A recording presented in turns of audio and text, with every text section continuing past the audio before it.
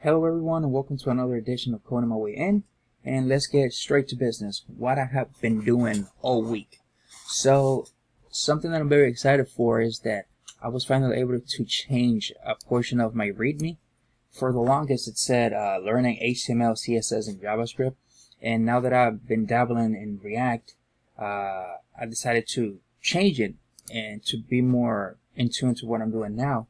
And as you can see, Tailwind CSS. So if you guys have been following the series, you guys know I've been working with it. But the most thing that I'm most excited for is these two, Node and Express.js. So like I told you guys last week, I'm going to take a little break of the project that I'm currently working, so I can dabble and learn about backend. So I'm going to use Node and Express.js because my main goal is to turn my Nissan project into a full stack application. So the front end is like 95% done. So I was like, you know what? I've been looking at the same thing for like weeks and weeks. Let me take a break from the project and let me learn some of the tools that I will need in order for me to take this application to full stack. So currently I'm learning Node, and then I'm going to start learning about Express. I've heard that you can start learning Express right away once you have like the fundamentals of Node. But I decided, you know what? I'm currently taking this crash course by Traversy, which is ironically is a Nissan ad. So he did the React crash course, which I took, and it helped me like really understand like the basics, and it was very helpful for me to start my project with using React and Tailwind. And now I'm doing the same thing. I'm taking his crash course for Node, and then I'm going to take his crash course for Express.js. So I have everything like lined up, what I'm going to learn afterwards, to keep everything organized and everything making sense. So I still am not on Express, but I'm learning Node. I'm halfway the course. And before we keep going, let me show you guys a little bit. I did two things this week. I was going over my Nissan experience code because I wanted to make sure that everything that was in the project, every line of JavaScript, I understood and I knew what it was doing. And I sat down and I made sure I understood everything. No rock was left unturned. I made sure to go over it line by line to make sure I understood everything that I was doing, because it just doesn't make sense for me to keep pushing in the project and then it gets to a point that I get lost. So with my project, I know what everything is doing. And in one of those things, I came across a use effect hook that I was using to fetch the form. If you guys saw, there's a section for the project that if you go, let me show you real quick so it makes sense what I'm saying. I already have it on Nullify. So you go to the Contact Us form, and I have a JS file for that. So I have this form. Where is it? It's here. The form data. That's where. So when you submit the form, it goes here in this mock JSON server that I have. It's a mock, so it's not a real server just yet. Reason why I'm learning Node and Express. So I was fetching the information of the how can I say, of the form of the JSON file, and for some reason I kept looking at this effect hook and I'm like, okay, I know what it's doing. It's fetching from the form, but I couldn't find anywhere in the component of the Contact Us component where it was being used. And then eventually I'm like, it makes no sense me having this, because I'm already using it on the app. I'm already doing the same thing on the app component, which is here. If you see this, I'm doing exactly the same thing. I was fetching the form, and then I came to the conclusion that hook was doing absolutely nothing. And then I was thinking, okay, why was that there in the first place? And here's where I was thinking. It took me some time to understand, like, man, why I had this hook in the first place. And then that's when I realized, oh, it's because I was first fetching the form from the contact us component. And once I was done doing that, I went ahead and started doing the same thing on the app component, and I actually never got rid of this. So I never needed this in the first place. And that's when I realized, and that shows the importance of going back on your code, understanding what everything does, because you might find little things that you're like, oh, I actually don't need this, or oh, maybe I could do this differently. In this case, I actually didn't need this, because again, I'm already doing this. I'm already fetching the form, the JSON file from my app component. So that was that for the project. But other than that, other than going over the code, I didn't do nothing on the project at all. And then I decided to move on to start learning Node. And again, this is the crash course that I'm using, and then I'm going to follow up with this one, the Express Crash Course from Traversy Media. I really recommend it. So currently, what I'm learning with Node, I'm learning like these little things that I never like took into consideration or even paid attention to, but I'm having fun with it actually. I learned the different ways to import files when you're doing, because there's two ways. There's common JS modules, and then you have ES modules, which is what we do now, the modern way to do it. So he was like giving examples of how to do the common JS, and then eventually he moved on from that and started doing it. Now we on the building a server and is using the ES modules, which is what we use to import and export files and stuff.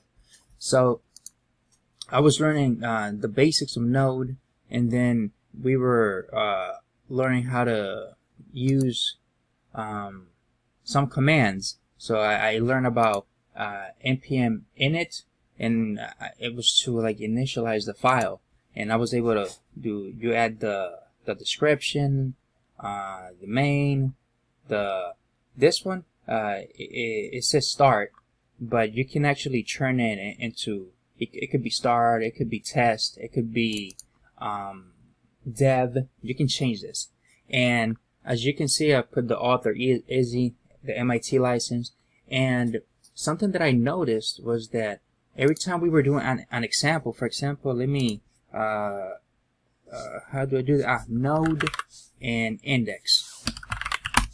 So when I do this, it gives me the node index because it's the index file here, and then what's going on here is these are posts, which are in this one. So this post is being passed here, and then what we're trying to do is we're also trying to get not only the object, but we're also trying to get the length to see how many do we have. That's why you get the object, but then you see here post length 3. And how do we get this post length 3? Very simple. A template string, we put it here post length, which is this, and then the get post length is here at the end here, post, which is this, and then that length. So that way you get the individual amount of objects that you have. That's why you get the object and then post length 3. Why? Because 1 object, 2 object, 3 object. So that's how it's done. But something that I was finding very annoying was like every time we made a change, we kept having to get out the server and having to go back in and out, in and out. I'm like, man, this is like annoying. And then eventually we came across, he teaches about a package called NodeMon, and that's what it does. NodeMon literally immediately refreshes your server, so you don't have to go in and out. All you have to do is just take care of the refresh button, and it works perfectly. So if we do this, and not only that, we also change the environment file and in the port. So instead of using node server, we just do npm start, and then it should give us the port, and we catch it here. So localhost, let me do this one, is 8000. So that way you're able to see what you're looking at here. So you put the service code. It could be 404, 200, 500, whatever.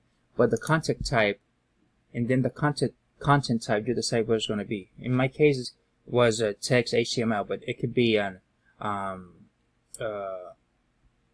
object. So, for example, here you could do it. Let me see, where is it? I can show it here. Let me see. See here, you see that we changed the node server because it was a first node-mon server, and then we added the environment. But this could be anything. This could be an object, and a good example you can see is here. If you go to, let me see, where is it? I put it in the commits. So the content type, for example, here, you see here the content type was application in JSON. So if we change this, it shows an object of the server. And here, since we changed it to text HTML and we put a HTML, it shows the HTML. And let me do it again so you guys can see it, so it can make more sense, because probably it can be confusing for new people taking care of this. So you see, I made that change, right? And you see this. And as you can see, the moment I did that, this right away finished. And now all I have to do is this. The moment I clicked, now I get this. And now if I go back, boom, to text, this refreshes again, and then all I have to do is this. So that node-mon npm helps you do that. So you don't have to keep continuously going in and out. Another thing that I learned was that, as you can see, when I'm taking crash courses, the way that I do my commits are very differently. I use learned, and then I make like these big ones, comments, but I do it on purpose so I know what I'm doing. So if I ever have to go back, I know where to look for. And I learned the importance of the package JSON, and then I understood finally what is this for. This is literally just has the information of the previous version, so everything is maintained and everything keeps working without breaking. So I always wondered what was the point of this, but I finally learned what the package lock JSON is for. The other thing that I learned was get ignore, which is something that I always ignored because every time I start a project, it's just there. But I made a mistake that I was pushing some code, and by accident I pushed the node modules. And I remember seeing it on my GitHub repo, and I'm like, what is even there in the first place? And that's what I learned, that that's the purpose of get ignore. So you write, for example, node modules, and then what it does, you push the code, it stays on your local machine, but it doesn't go to the repo. And then another thing that I learned was environment. So the way that environment is used and the purpose of it is like, so you can hide like important things such as like the API keys and things of that nature. And the way that you do it, you put any sensitive information that you don't want outside, you put in a environment file .env, and then to make sure you don't push the changes to your GitHub repo, you put it to on the get ignore. So all I have to do is just .env. That's all I have to do, and now I can put any changes here, anything, any information like an API key that I don't want other users to see. It'll remain locally, but it won't go to the repo. And very simple, the way it is used as of right now. I put port equals 8000, so when you go to the server, I don't have to write port 8000. So because previously I had, instead of this, I had this, but you don't want to show it to the public, right? In the real world application won't work. So by doing this, in the env, port equals 8000, then I can pass it as a variable, and then I just pass it in as port, and all you see as a user is port if you go into the code. So it makes things more safe and more realistic as a real world application. So I know this was probably not too exciting for some people, but I'm very excited learning more about the back end, because again, that's my goal, become a full stack developer.